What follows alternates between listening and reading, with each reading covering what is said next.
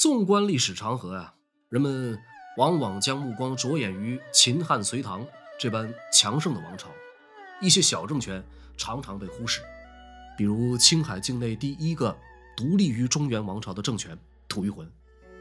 魏晋之际，发轫于东北的鲜卑慕容氏的一支部众，由于负气出走，他们从白山黑水的辽东千里迢迢西迁青海，四处扩张，征服了周边原住民羌人、氐人等部落，频繁活跃于各个割据政权，纵横捭阖。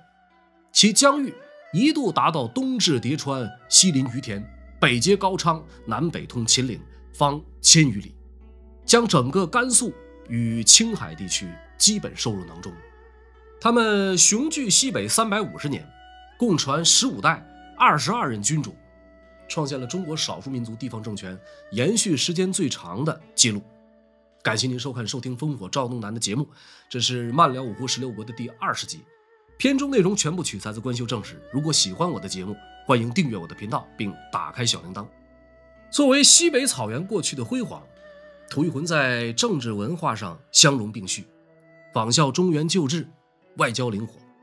不仅如此，吐谷浑还有着得天独厚的地理优势，它占据着河西走廊，背靠青海湖，深倚河湟谷地，成为丝绸之路南道繁盛的奠基者，农牧商业甚是发达，并且盛产青海葱、兵器等等重要战略物资。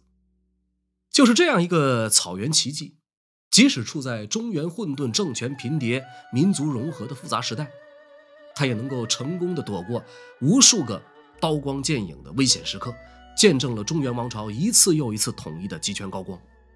然而究竟是什么原因使盛极一时的吐谷浑在唐朝被吐蕃一举攻占，从此消失在无情的历史岁月中的呢？那么今天咱们就围绕这个话题来聊一聊有关吐谷浑的故事。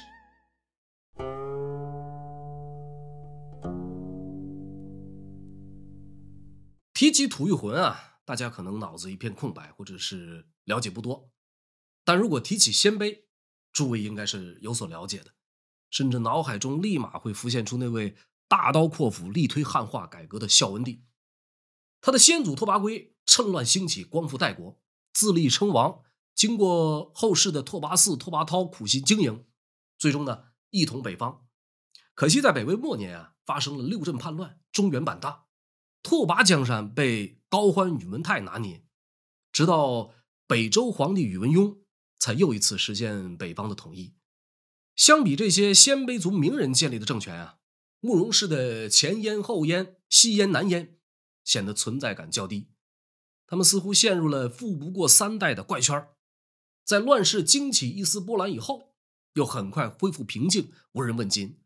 无论是拓跋部、宇文部还是慕容部，他们都属于鲜卑族，只是不同部族、不同支系的区别。鲜卑人曾长期处在匈奴的打击意识之下，后来因为匈奴内部分裂四散，才占其就地，有的南下，有的西进。总之因为部落之间没有统一的领袖，导致迁徙的过程是各自分散进行的。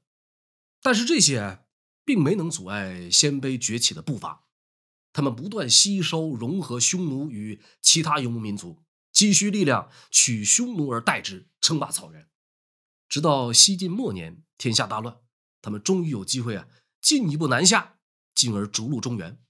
说到这儿，那位说了，明明是讲吐谷浑，怎么扯出这么些鲜卑往事？这酒要一口一口的喝，故事您也得一点一点的听。吐谷浑的奠基者叫做慕容吐谷浑，通过这个名字咱们不难发现2条重要资讯：一是王朝国姓为慕容，二是王朝的国号是以建立者的名字命名的。换而言之，吐谷浑就是由鲜卑慕容氏开创而来。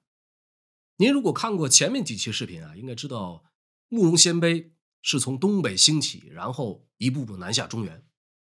那么为什么吐谷浑人要从白山黑水的辽东地区长途跋涉西渡青海，而不是跟随着大部队南下？相隔1000多年，当时的吐谷浑人究竟是怎样在神秘而瑰丽的青藏高原创造一个又一个奇迹的呢？这个慕容吐谷浑的父亲叫慕容奢归，因为出手相助，西晋有功，慕容奢归被封为大单于，慕容鲜卑由此开始在辽东彻底扎根。这个奢归呢，看好2个儿子，除了吐谷浑，还有慕容伟。可惜吐谷浑母族卑微，又不是嫡系出身，所以呢没能继位。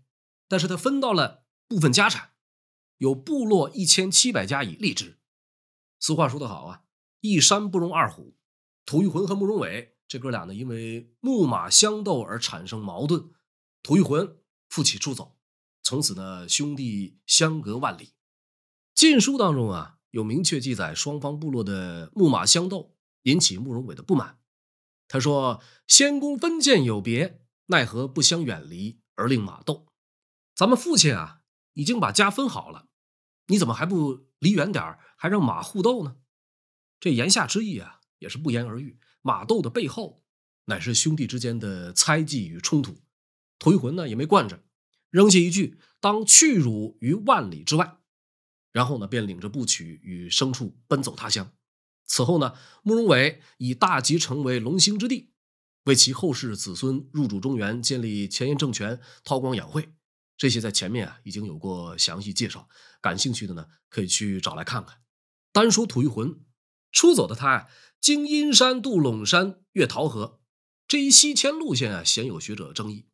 至于吐谷浑所到达的地点，各种记载都有差异，有说止于福罕的，止于甘松之南，还有止于西陵等说法。但是基本上可以圈定在青藏高原东北部的高山草甸区域。从此以后啊，吐谷浑的部落就逐渐在青海白兰定居。因为地处黄河以南，被当时的大夏国和刘宋封为河南王，所以这个政权呢又被称作河南国。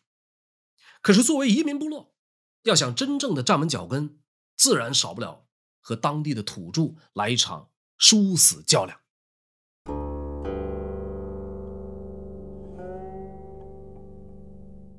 吐谷浑的第2代领袖啊叫吐延，他呢承袭父业，继续开疆拓土。吐延在位的期间呢，与同为西迁者的乞伏鲜卑同盟，并且迎娶了乞伏鲜卑的一位公主。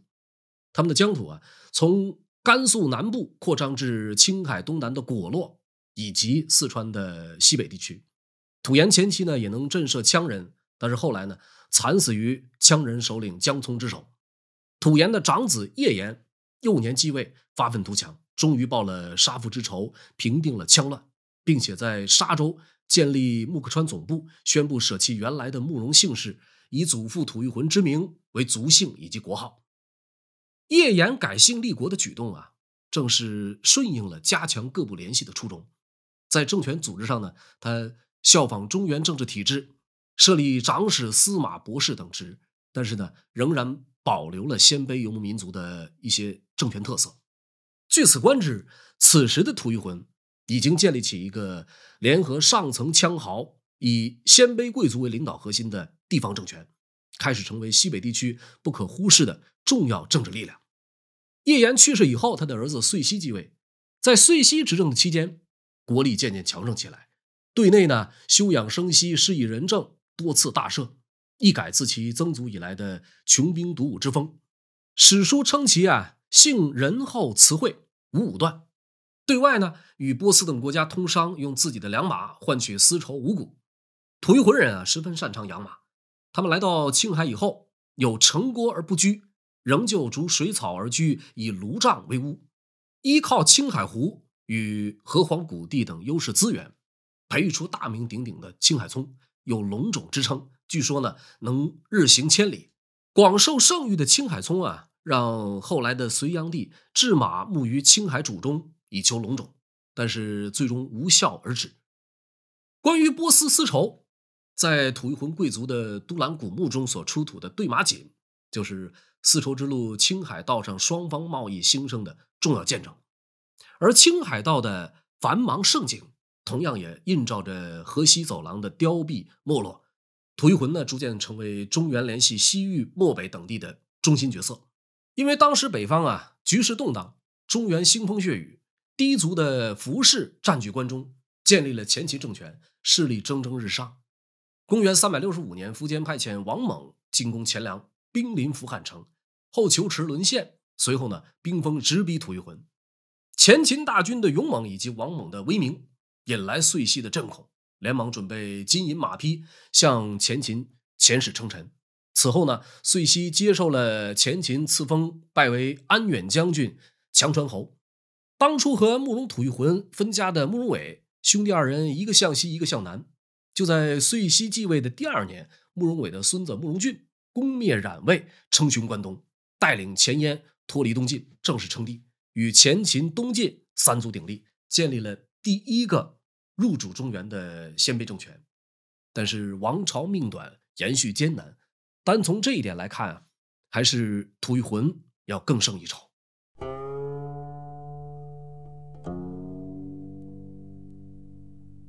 说吐谷浑遂西死了以后把位子传给了他的儿子士廉。士廉和他的父亲很像，为政以德，性子廉慎。他还曾为父亲守孝长达7年之久。如果按照孔子的儒家孝道说法，以及参考现实情况，守孝能满3年者足以见证其孝，而守孝7年更是少之又少。士廉守孝期间呢，声色犹豫，一律谢绝，国家大事皆由朝臣商议自决。等到士廉守孝完毕，天下形势早已瞬息万变，前秦雄主苻坚，先后灭掉前梁代国，迅速统一北方。谁曾想霸业刚到顶峰，又因为淝水之战的战败而急剧走向衰落。所谓墙倒众人推，各大势力纷纷开始脱离前秦的掌控，乘机各自为政，北方再一次陷入割据混战。与此同时，吐谷浑昔日的盟友鲜卑乞伏日在金城、苑川一带崛起。385年，乞伏国人与甘肃陇西郡建立西秦，乞伏国人的弟弟钱圭奉命讨伐吐谷浑。士廉呢，也和他的父亲遂西一样，开城纳贡，俯首称臣。士廉也因此被封为白兰王。不久以后呢，他便撒手人寰，传位给了士皮。关于士皮的身世，主流说法有2种，有的认为呢，士皮是士廉的儿子，也有的说士皮其实是士廉的弟弟。咱们暂且遵照晋书的说法，将士皮视为士廉的长子。晋书称士皮姓英果，有雄略，与士廉的刚柔弥断截然不同。面对前秦衰亡，关陇分裂，这个士皮扬言要秣马厉兵，征衡中国。那么这位新君能否大有作为，一改吐谷浑羸弱称臣的局面呢？历史所证，士皮确实不是碌碌无为之辈。在他统治期间，继承先王基本国策，重用汉族士儒，虚心纳谏，富国强兵。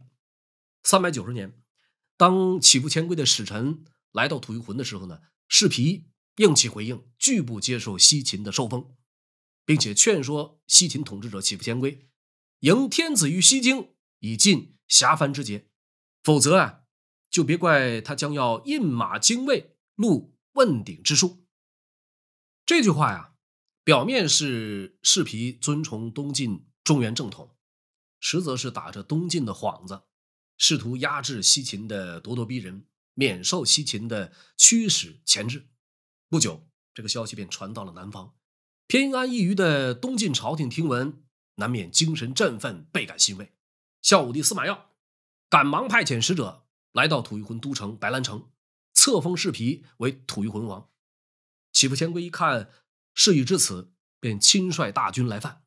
士皮呢，也终为其年轻气盛付出了惨痛代价。吐谷浑的军队被打得节节败退，退到白兰山的时候呢，才做出弥补措施，赶紧出来纳贡谢罪，甚至不惜以子为质。大战过后，吐谷浑的国土面积大大缩小。没过多久，壮志未酬的士皮病逝。因为他的儿子树洛干年纪太小，无法担起魏国的重任，士皮呢，只好将王位传给了弟弟乌合提。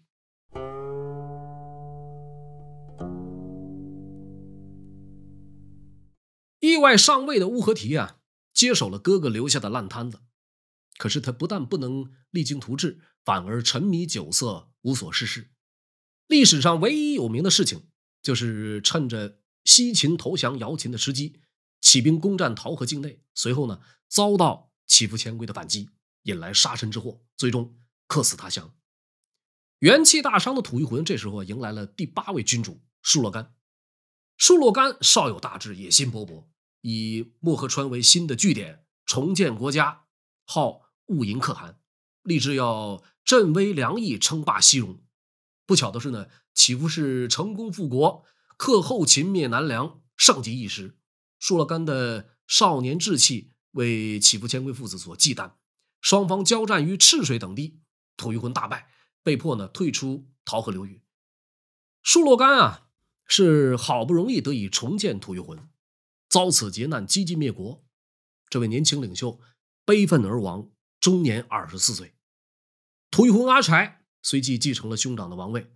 阿柴呢，吸取父兄教训，采取放缓发展的国策。他先是向故敌西秦臣服示弱，使得西秦放松了对吐谷浑的警惕。然后阿柴呢，将目光投向东南方向，在南下靠近义梁2州之际，选择与南朝刘宋王朝交好，以求庇护。总的来看呢，吐谷浑在阿柴时期没能收复旧日山河，也没有实现吐谷浑国势的由弱变强。有趣的是呢，从世皮开始，吐谷浑的世袭传承已由严格的父死子继变成了兄终弟及。这其中啊，和吐谷浑自身的游牧民族文化背景有着密不可分的关系。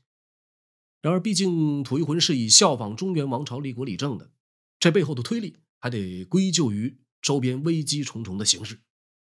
年幼弱小的国王嗣位极易遭致大权旁落，国家溃散，更是无法带领吐谷浑凤凰涅槃，脱胎换骨。那么阿柴虽然有众多的儿子，但是为了以大局为重，在临终之际，阿柴选择传位于能力出众的弟弟穆归。穆归能堪重任，有着极佳的军事与政治才能。他贯彻归附刘宋的策略，实行远交近攻，联合北凉、大夏北上攻击西秦。430年，西秦降于北魏，吐谷浑呢顺势收回九曲之地，还占据扶罕、金城等郡。次年呢，穆归因活捉胡夏之主贺连定有功，被北魏拜为西秦王。吐谷浑在穆归的带领下，无论是疆域还是国力，达到了鼎盛，成为了名副其实的西北霸主。穆归过后啊，他的弟弟穆里延继立。穆里延时期呢，和北魏发生了一些战争，致使吐谷浑国土沦丧。穆里延后来呢，传位于舒洛干之子石寅。因为和北魏的争端不断，这个石寅呢选择向西迁居到了涪罗川。北魏多次征伐，没能尝到多少甜头，于是开始采取怀柔的政策。这就使得吐谷浑在西迁之后，不仅保存了实力，还通过控制鄯善国把控了丝路南道，并逐步开启了向北发展的新征程。吐谷浑的国势从此呢又开始由衰转盛。石寅之后啊，这个王位稳定的以父子相传的形式承袭，历经杜义侯、符连仇、贺罗真、佛府4朝。由于北魏逐渐衰落，自顾不暇，吐谷浑呢又与南朝政权交好，这个政局呢还算相对平稳。佛府之后，王位传给了可达镇。因为相关史料的匮乏，可达镇与前首领佛府的关系不详，也没有重大历史事件发生。到了符连仇的儿子夸吕继承王位之后，吐谷浑定都符四城，并开始尝试突破藩邦限制。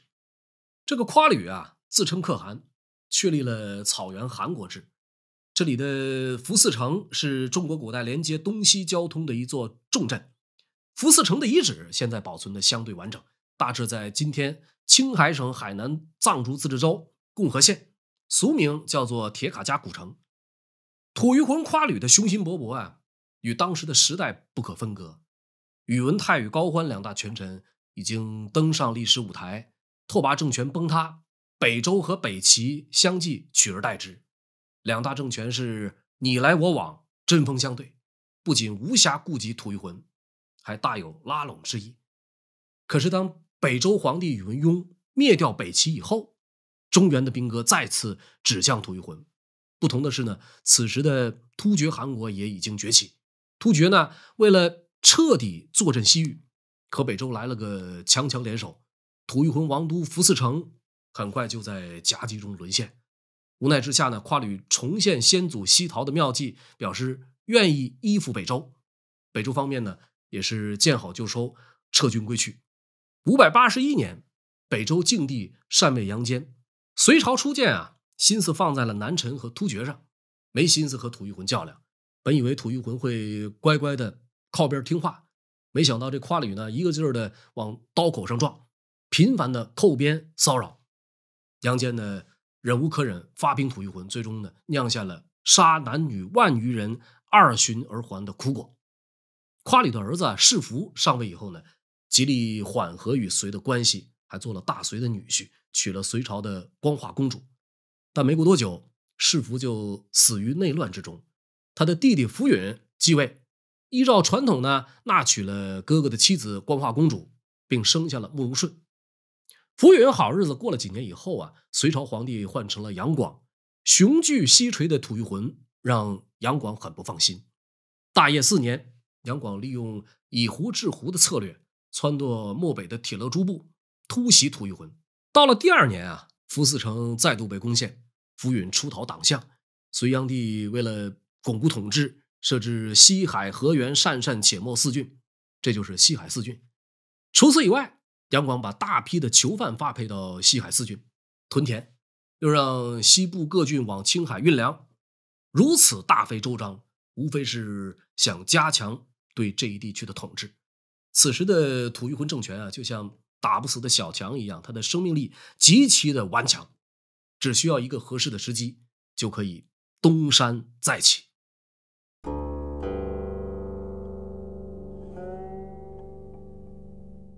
公元618年啊，宇文化及发动兵变，杀死杨广，李渊建立了大唐。吐谷浑呢，也已经在福允可汗的领导下复国，隋朝灭亡，国力复苏，这些让吐谷浑的领导层啊产生了一种假象，野心也就随之膨胀起来。他们开始屡屡的侵扰大唐。那么历史总是以其出乎意料的形式出现。唐朝建立的初期呢，同当年的隋朝一样，最大的麻烦事还没有解决，对吐谷浑呢也就还算和气。等到唐朝打败了东突厥这一劲敌以后，就开始想办法收拾吐谷浑。李世民的策略先是孤立吐谷浑，而后呢大力拉拢党项的势力。根据史书的记载啊，在公元631年，唐太宗下令在党项之地设置6州47个县，前后党项内附者约有30万口。634年，吐谷浑侵犯唐朝的边境，唐太宗以此为由，派遣大唐名将李靖、侯君集等人出动大军攻打吐谷浑。第2年，也就是公元635年，唐军获胜，福允可汗自缢身亡，吐谷浑被打成了唐朝的属国。唐朝呢，扶持具有汉族血统的慕容顺为可汗，但是不久呢就被臣民杀死。唐朝又扶持了慕容顺的儿子怒河波。李世民呢，不仅派兵帮助他平定叛乱，还把红化公主嫁给了他，唐朝的第1位和亲公主，由此远嫁西北。但是自贞观以后，吐蕃的势力开始向北扩展，吐谷浑党项随之成为了吐蕃征服的对象。到了公元663年，强盛的吐蕃攻占吐谷浑全境，至此呢，吐谷浑彻底灭国。怒河波率众逃往凉州寻求大唐的庇护，于是呢被安置在此，安度晚年。回首这个延续了300余年的鲜卑政权，我们不由得为之感叹。无论是从民族大迁徙的角度来看，亦或是审视吐谷浑国祚绵延的光荣岁月，吐谷浑从西晋末年顽强地存活到唐朝，险境丛生，群狼环伺。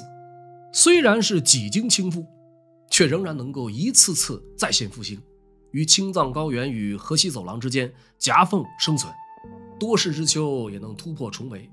此外呢，在西北民族融合上，以及对丝路繁荣、域外干道开发、对外经贸交流等方面，这个吐谷浑呢同样做出了不可磨灭的贡献。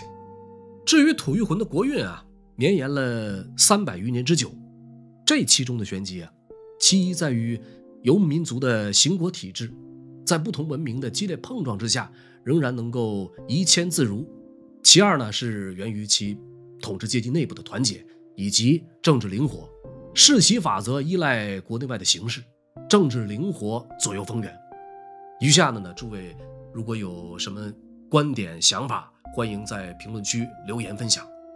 感谢您收看收听烽火赵东南的节目，这是漫聊五胡十六国的第20集，片中内容全部取材自官修正史。本期节目呢到此结束，我们下一期不见不散。